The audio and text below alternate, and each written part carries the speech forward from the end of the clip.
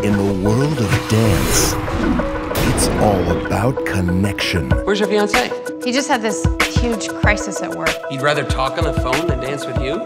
For her, a new beginning. Gosh, that's so much fun! For him, a last chance. Would you consider competing with me? I'm talking about the title at the US Open. I have a fiance. I have Look, no Jess, time.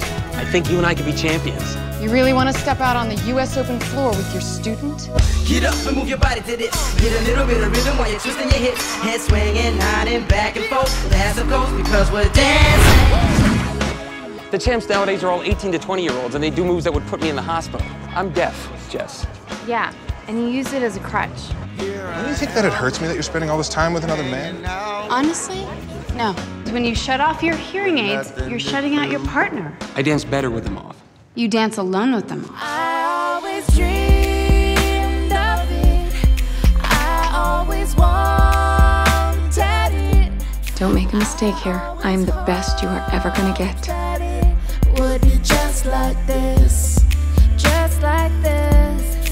I never thought I would. I never. You really think you have a shot against Keith and Cheryl? I've been judging them all year. You don't stand a chance. Are based on animal instinct. Left step, right step, front step, back step, right on point, and I never even practice. Come on, lady, please. Do some crazy. Amy Smart. I need you to get with me.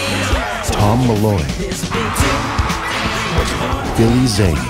Don't be afraid. Love and dancing. Don't be afraid. 'Cause I'm gonna move. From Screen Media.